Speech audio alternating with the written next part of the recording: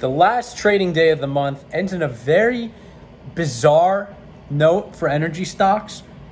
They were down, but they were up for the most part today, but the price per barrel of oil was down big. What's happening here? Well, I actually think today was a pretty optimistic day. We saw the price per barrel down, and down pretty substantially. 1% is no small move. Yet, the price of energy stocks stayed relatively flat or positive, depending on which one, throughout the day. Optimistic sign, if you ask me. It's always good to see energy stocks outperform the price per barrel. Now, conversely, they underperformed yesterday. So I don't want to get too caught up in this.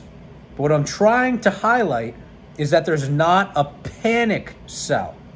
If we had seen the price per barrel down 1% today and the energy stocks down 1, 2, or 3% today, yeah, that would have been unsettling. Not enough to get me off the trade or the investment, but it would have been unsettling. Much less unsettling than Schlumberger up most of the day, right? I think it's pretty optimistic here. One piece of news that was kind of concerning, and we got to figure out what we're going to make of this, is OPEC expecting a surplus next year. You would think a surplus means falling prices. Now, I don't know how important and how big that's going to be, if that's actually going to be the case. Right now, we are at a deficit. They've laid out their terms for production for some time. U.S. producers don't seem too happy to produce with the current administration and suffering negative $37 per barrel oil last year.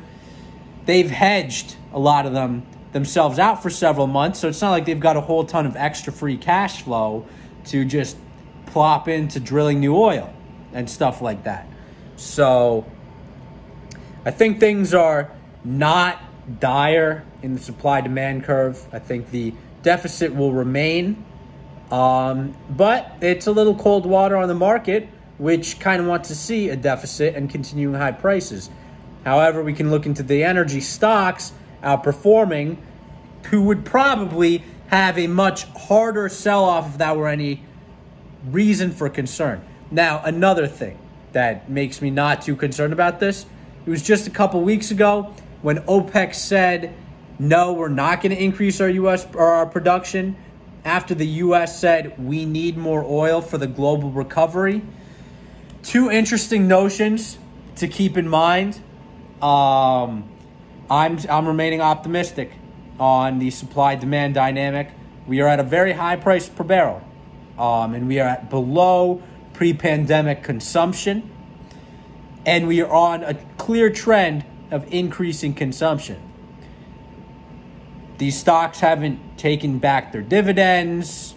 They've been paying debt early. The signs are there for strong stocks, but they're very low prices. Just seems like a good place to have some exposure, if you ask me.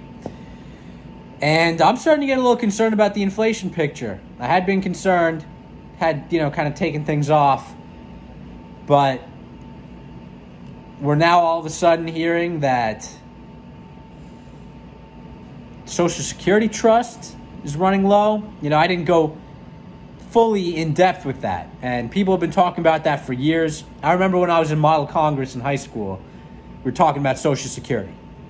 So, they will find a way to get out of that, but it's just another thing that's not in the stimulus package of $3.5 trillion. And I was, these stimulus packages, the one that Trump was trying to get through, in January of this year, just at the end of his presidency, was 5,000 pages. And it had absurd things in it. It had nothing to do with COVID. Things like counting the fish in the Gulf, like one particular type of fish. All these things to do with fish, millions and millions of dollars, $1.3 billion to Egypt. Remember that? I obviously have not read all 5,000 pages of Biden's first COVID plan. I'm sure it has a lot of that fluff in it. I have no idea. I mean, I do have a very good idea about the existence of fluff in the 3.5 trillion they're trying to get done, but I have no idea how bad it actually is. So that, all that money, it's, you know, 4.5 trillion something. I've heard 6. Where'd 6 come from? I honestly don't know where the 6 came from.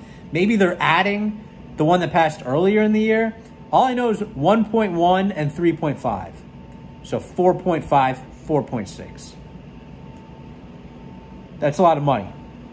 Then you throw in Social Security problems, okay? That's a lot of money. And all of a sudden, not only do you have a supply-demand, recovering demand, continuing to grow demand picture for energy, but you've got a potential money crisis. And what should do well in a money crisis is the world's most important commodity, in my opinion. So it's an interesting situation. We're going to let things play out. We're going to let this New Orleans area situation play out. We're going to see if this is just a lot of trading going on around that, and that's my current belief right now. I think a lot of what's going on right now is a lot of this trading. We'll see what happens. So until next time, peace out.